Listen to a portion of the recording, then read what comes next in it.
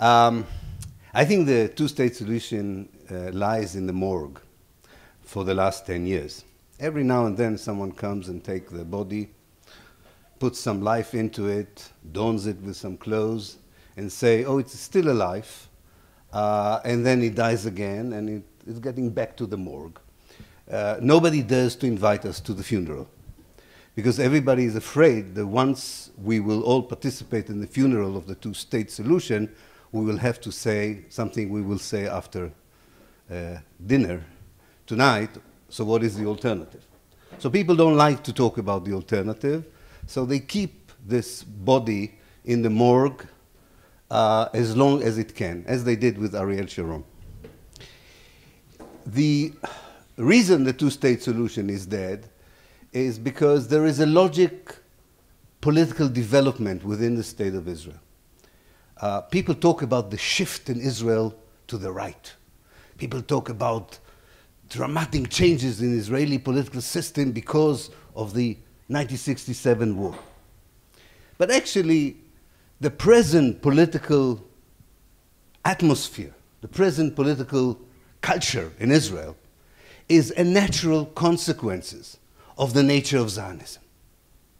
Zionism is a settler colonialist movement. And some of you come from settler colonialist states. I don't know you, but I guess, because there are very few countries which were not in the West, not born as settler colonialists. But in Palestine, settler colonialism appeared late in the day compared to other places. And it was a more unique case of settler colonialism, we have to admit, taking into account the Jewish problem in Europe and the wish of the West to solve the Jewish problem through supporting the Zionist settler colonialism project in Palestine. And of course, after the Holocaust, nobody wanted to face Jewish settler colonialism, or even call it colonialism or settler colonialism, because it was the easiest way to close a very unpleasant chapter in the history of Europe.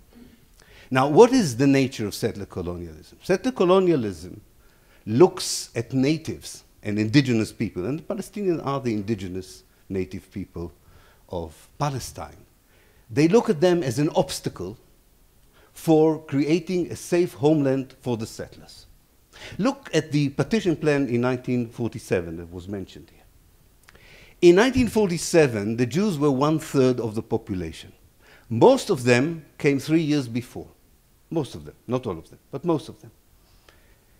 It was the only place in the world where the United Nations could come and say to the native indigenous people, you should partition your homeland and give almost 50% to a group of settlers who came 3 years before.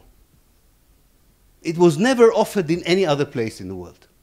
Definitely not in the political atmosphere we had after the Second World War.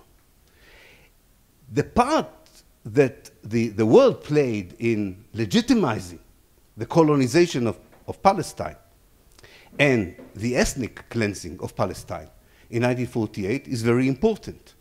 But it is history, I agree. It is history in the sense that there are certain established facts you have to live with.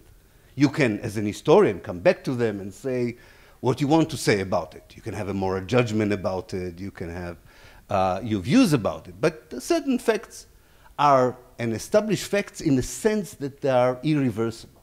They're irreversible. There's a third generation of Jewish settlers in the state. They still regard, like any typical settler colonialist movement, they regard the natives as aliens themselves, which is also very typical to settler colonialist movement. If you look at the first impressions of Zionist settlers, even the second aliyah, the second wave of immigration, they already call the Palestinians aliens in their own homeland. So there is a kind of a settler colonialist DNA in Israel in the treatment and perception of the Palestinians, which is very natural to a settler colonialist state. Now, settler colonialist state is also a modern state and has to adapt to changes circumstances. And definitely the means by which you substantiate or you solidify your control over the land change over time, definitely. And one of the best means from a pragmatic point of view, for a settler colonialist state to survive is to offer partition, for instance. If you don't have the capacity to control all the coveted land, if you insist of also being a democratic settler colonialist state, namely you want really to show that the majority determines the policy, you have to make sure that the natives are always a minority within the electorate.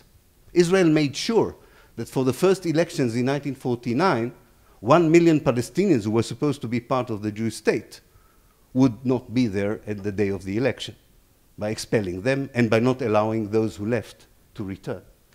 So this notion that I can be both a settler colonialist state, namely a Jewish state, and a democratic state is the main consensual approach of all the Zionist parties. They have tactical disagreements of how to achieve it. Now, in 1967 created, and I'm not getting into the question why did the 1967 war erupt. We can talk about it later. But it's very clear that 1967 created both an opportunity and a conundrum to the settler state. It had all the coveted land under its power because of the circumstances that the war created. But after expelling 1 million Palestinians, it incorporated another 1.5 million Palestinians. And that this balance between demography and geography, between the number of people and then the space or the amount of square kilometers, is all the main preoccupation of Zionist parties in Israel. How can you have the land without the people? Now, sometimes you can have the land without the people by kicking the people out. Sometimes you can have the land without the people by not allowing the people to move out, as they do now in the West Bank. You don't allow them to move out of the villages. You tell the people of Jerusalem who lived in neighborhoods for years that their neighborhoods are actually West Bank villages. The Zionist mind is quite genius when it comes to solving the conundrum, I want to have Palestine, but I don't want to have the Palestinians in it. From my perception, from an Israeli consensual perception, the two-state solution is a tactical solution to the problem of how to have the land without having the people. And this is why I think it's true that from the Israeli perspective, Oslo was not about the two-state solution. Oslo was about autonomy, was about creating Bantustans for the Palestinians, because then you can have those parts of the West Bank which you want, but you don't have to give citizenship to the Palestinians, and they can, maybe they will be happy in these Bantustans, maybe they will be happy in those enclaves, but it turned out that they were not happy in those enclaves. So, because I have 1 minute, I would say the following.